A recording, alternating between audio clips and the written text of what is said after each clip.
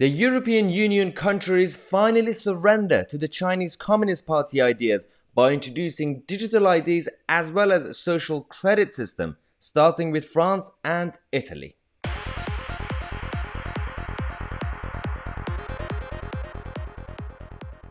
Hello everybody, it's Saturday 7th of May. Welcome to the first update. Its first one is going to be slightly ridiculous and not really forward-looking, is it? That Ursula von der Leyen initially pushed about a year ago for this new health passports, right? They call them immunity passports. It's actually a reward. If you have these passes, then we'll just be very nice to you and we will only take half of your taxes.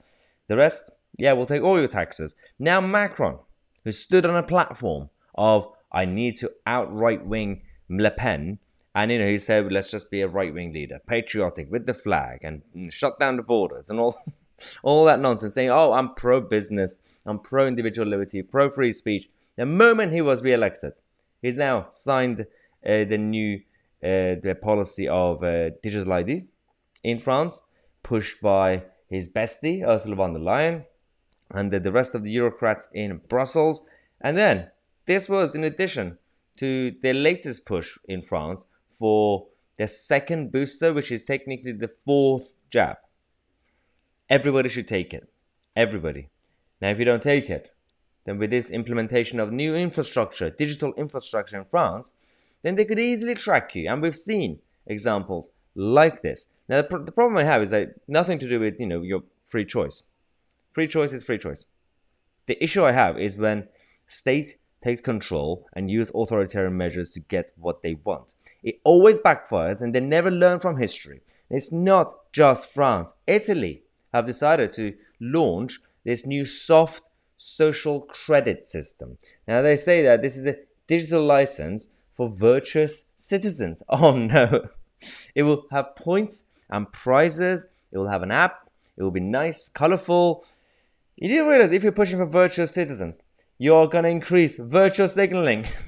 And also, it's absolutely out of control, the policies that are coming from mainland Europe.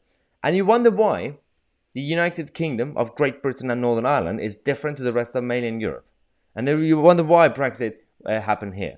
It's because whilst there are some one-off countries in mainland Europe, the rest of them are very, very easily convinced to go towards authoritarianism every single time. They always pick security over liberty. In the name of security, of course.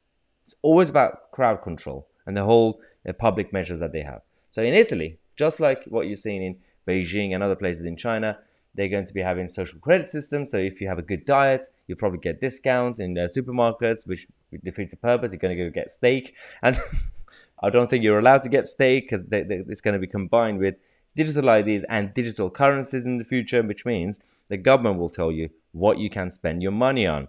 Now, you wonder if you think this is a joke. It's not just Europe. It's not just Europe. Nigeria blocked 73 million mobile phone users, because they didn't sign up to the digital ID scheme. Nigeria. Why? Why are you turning Nigeria into some sort of, again, ultra-authoritarian European style?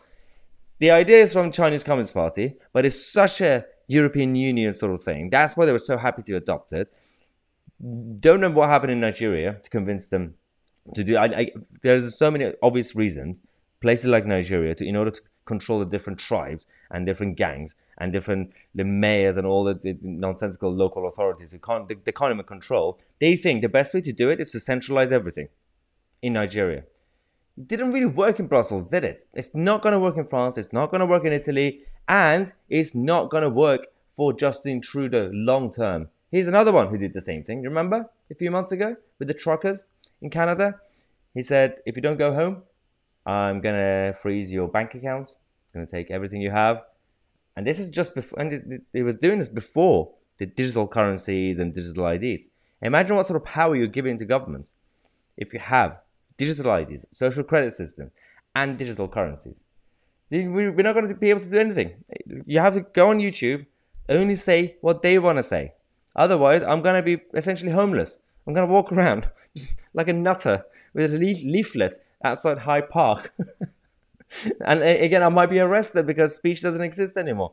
But we're gonna come back. So this is the first video. I thought I'd give you like a energy, hopefully not doom and gloom energy. But we're gonna come back with some couple of more updates for you guys for Saturday. We're gonna do lighthearted as well. But the problem is, do not blame me. There's a lot of negativity in the news. I'm trying my best, my best to actually kind of laugh at it. But if it's going to be negative, I am so sorry. I'm gonna come back, subscribe to the channel. I'm Tousi, and we are the media.